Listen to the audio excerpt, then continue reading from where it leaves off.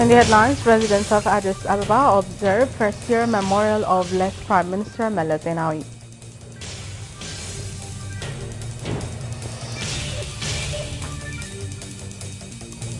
St. Paul's Specialized Hospital launched kidney dialysis center built at a cost of over 11 million birr.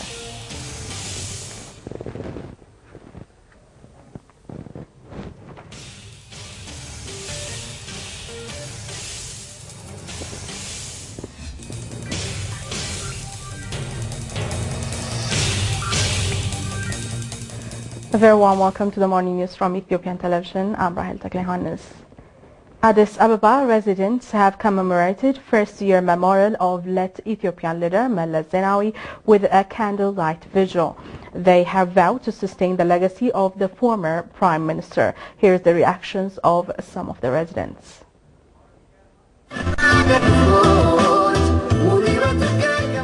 ወጣቱ እንደ ሀገር ተረካቢነቱ ማለት ነው ከሱ ትልቅ ኃላፊነት ይጠበቅበታል Much more is expected from the youth as they are the features of the country. They have to participate in the country's development endeavors in all possible ways. We need to work strongly to get the nation out of poverty as part of Meles initiative. I think we have to play a great role in the developmental activities of the country. Particularly, we women should take the front hand. We stood with strong commitment towards maintain the vision of Meles. Because of Meles, we are living in a peaceful country and our children are learning. This is what makes different the current region from that of previous. The infrastructure developments that are being carried out in the country are creating immense job opportunities, and indeed, we are observing a dramatic change from the youth who have been engaged in the sector. So we should exert our effort in infrastructure development for our own and the country's benefit. The seedlings we have been planting this year are manifestations of our pledge to realize Meles's vision of green development. The work is not finished. We have to continue in protecting the planted seeds.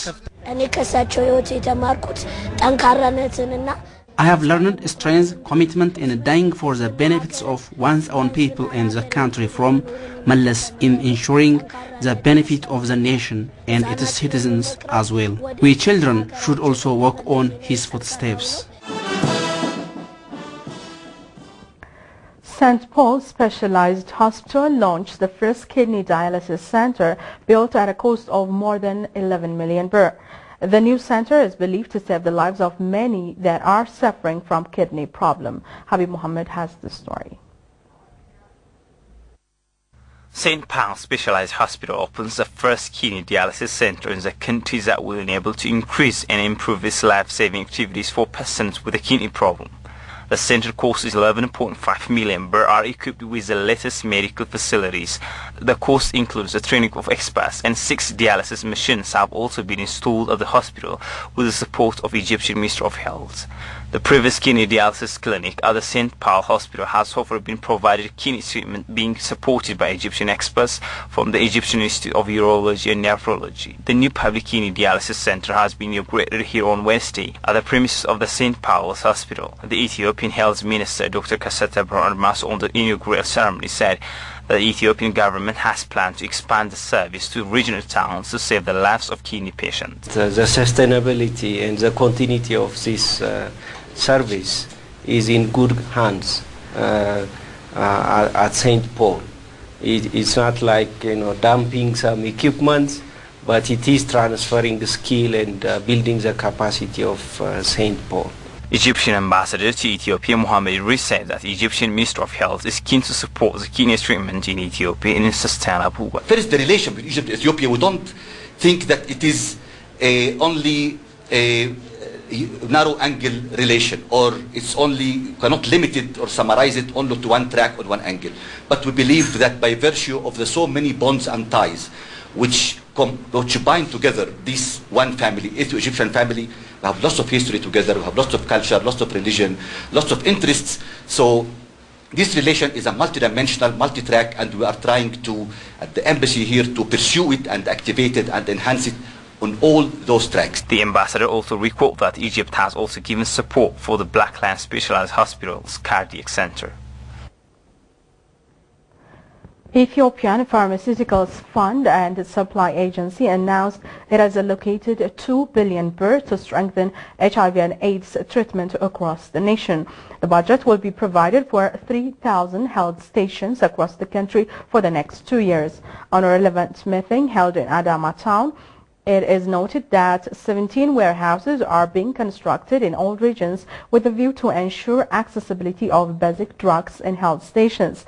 The agency had distributed medicines and medical equipment valued at 5.6 billion birr during the concluded budget year. Project and Grant Management Coordinator with the Federal HIV and AIDS Prevention and Control Office, Dr. Tsaggaye Leggesa, said that 308,000 persons living with HIV and AIDS have benefited from the service provided in 870 health facilities in the country. The Ministry of Science and Technology discloses that it has registered encouraging results in the just concluded Ethiopian budget year in various sectors. The ministry with its associate offices on Wednesday have evaluated their performance and discussed their plan for the 2013 and 14 fiscal year. Minister Demitu Hambisa said that the government is undertaking various activities to achieve the remaining sectoral tasks set in the GTP. She stressed that her ministry would focus on adapting technology that could change the lives of Ethiopians. The ministry has also expressed readiness to work with civil society and pertinent stakeholders in advancing innovations, research and technology transfer. Meanwhile, participants from higher education and research institutions, industry and civil societies have deliberated on a draft innovation policy.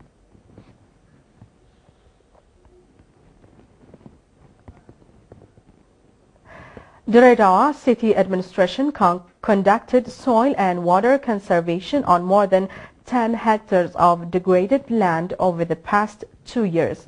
Agriculture, Water, Mines and Energy Bureau of the city said in addition to increasing agricultural productivity, the conservation has eased flooding threat in the city. The administration is jointly working with relevant partners in implementing integrated natural resources conservation in the city.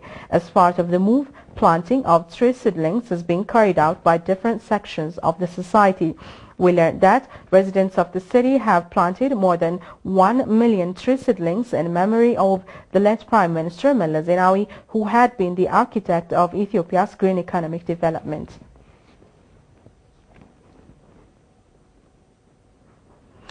And finally, Somali Foreign Minister Fawzia Yusuf left to China for an official visit, the first by a senior official of the current government.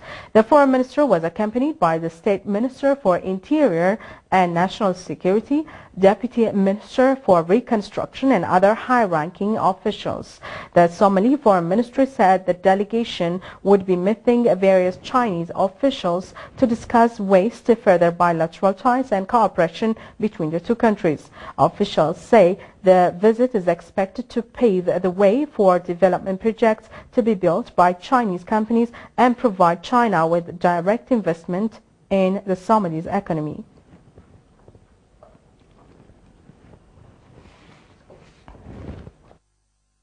That's all we had for this edition. Many thanks for staying with us. Have a nice day.